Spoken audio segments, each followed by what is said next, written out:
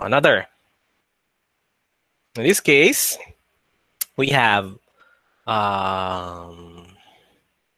two voltage sources, no? And one is a dependent voltage source, no? A current dependent voltage source, no? Dependent to the value of I0. And we have three meshes, I1, I2, and I3. Okay? So again, what we do at mesh 1. Okay, so agi diri, so that is plus 20 minus 4. Pwede mo i-add mo na lang siya diretso, no? 4 plus, minus 4 minus 2. So minus 6 I1. And then i-minus mo nila yung I2. So minus 2 I2 is equals to 0. So that way, it's easier. Okay? That becomes 6 I1 plus 2 I2 is equal to 20. So that is our equation 1. For equation 2,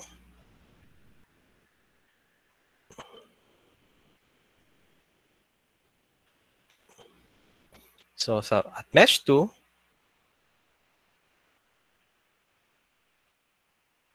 wala namang color blind dito sa inyo, no? May color blind. So at I2, so we have here, again, we start at 2. No? Para mas madali lang siya. Then, again, para mas simple, you just add 2 plus 8. No? So, minus 10 I2. And then, parang mali yung kanina. This should be plus. Correct, correct, correct. Let's correct that. Then, ito na lang. So, this should be plus. Diba? This should be plus. So, therefore, this should be minus 2 I2. Again, we add this 4 minus 2, minus 4 I1 minus 2 I1. Okay, that is equal to minus 6 I1 and then plus I2. Plus 2 I2. Okay, so di ba parehas lang yan siya kanina ng 20 minus 6 I1 minus I2. Ayan. Minus 4 I1. Okay. So if you simplify, it's the same here.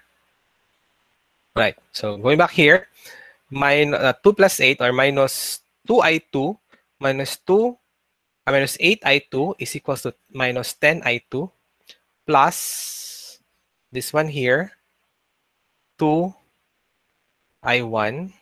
And then here we have plus 10IO.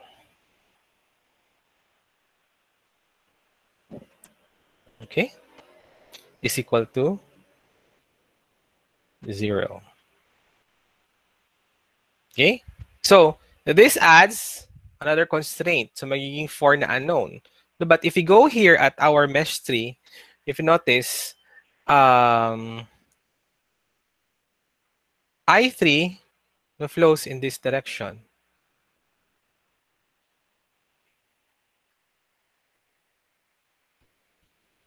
Yeah. So, I3 flows in this direction. So, therefore, we can say that IO is just equal to I3. Okay? Then we can say also that here we can just substitute I3 here. So minus 10 I2 plus 2 I1 plus 10 I3. I3 is equals to 0. Okay?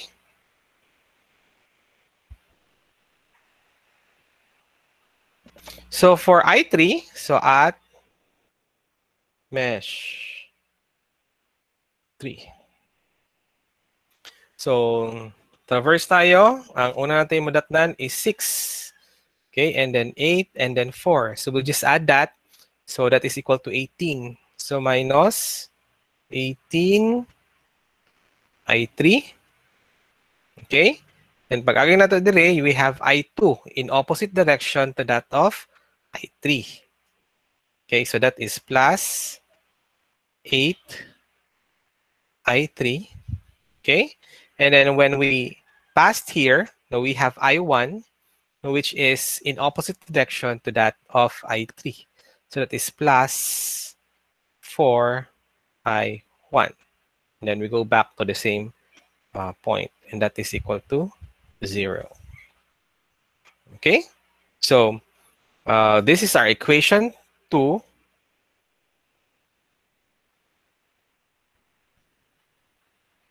And this is now our equation. Bakit I3 to? This should be I2, right? Yan. Equation 3. Okay?